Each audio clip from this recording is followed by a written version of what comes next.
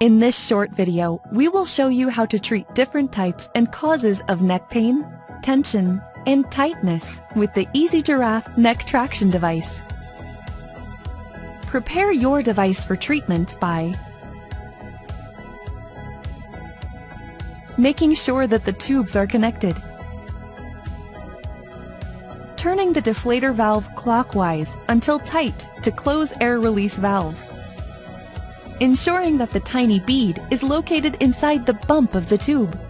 Place the deflated Easy Giraffe Neck Traction Device around your neck with inflation tube on your left and at the bottom. Fasten the Velcro straps to make the neck traction collar snug but not tight. Make sure the collar sits comfortably and allow your muscles to relax. Pump the inflator bulb repeatedly to achieve a comfortable amount of traction. Do not overinflate. Overstretching may cause injury. The treatment should always be pain-free. We recommend to use the Easy Giraffe Neck Traction Device 2 times a day, for about 15 minutes during the first week of usage, and 2 to 3 times a day for 20 to 30 minutes thereafter. You should use the device in a progressive manner in order to achieve the best results.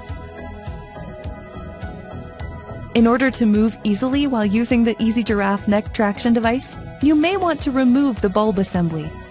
This can be done easily by locating the bump at the top of the inflation tube and squeeze the bead located inside the bump up and into the tube to block the air, and disconnect the tube at the connection.